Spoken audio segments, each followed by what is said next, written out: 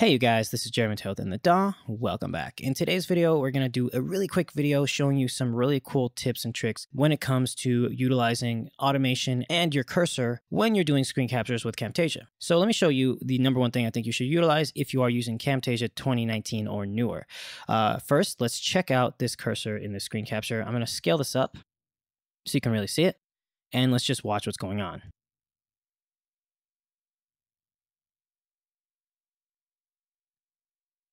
So that looks great, right? What that is utilizing the brand new cursor smoothing. If I take cursor smoothing off and play the same clip, you can actually see what I originally did.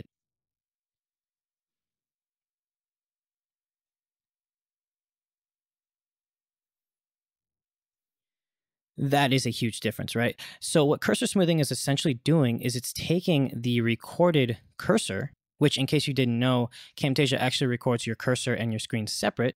And cursor smoothing analyzes it and allows you to determine the duration of the smoothing, the delay of the smoothing, the easing in and out, as well as detecting when it pauses. Now, this is going to give you a lot more of a professional look and feel. And if you really want to get into it, you can tweak these settings. There are really not many settings to tweak just because it's so simple, but it's so powerful at the same time. And personally, I've started to utilize this in every single video since version 2019 came out. But there is one downside to using this. Camtasia 2018 and 19 made the render speed extremely fast. I could render out 4K footage along with screen capture, and I could have a video out in a couple of minutes.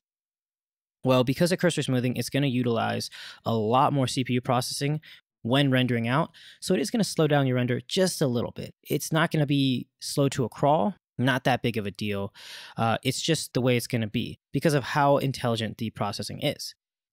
I highly recommend utilizing the fact that Camtasia records the cursor separately because you're able to scale it up and down.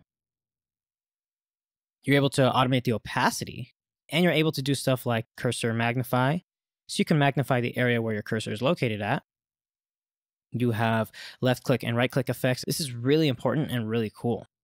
If you go right here to your animations and create a custom animation, you can actually create a custom way of easing into your cursor.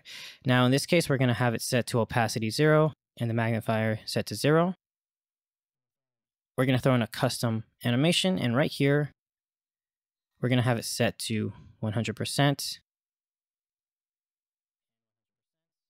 And now check out what happens. Now, this is really cool because then I can go back here,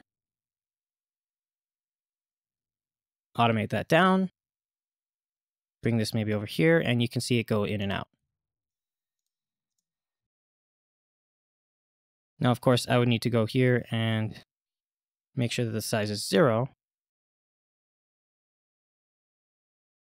Now, what this does is this essentially gives you a very powerful tool that allows you to now have a more professional and polished screen capture. Anyway, that's going to be it. I hope you guys enjoyed this. I will be doing a lot of these in the near future because we're starting to get into the video editing software portions of our tutorials. We have a lot of stuff that's in the works right now, but right now these are really easy to get out fast. So that's going to be it for this video. This is Jeremy in the DAW. I'll see you guys next time. Bye.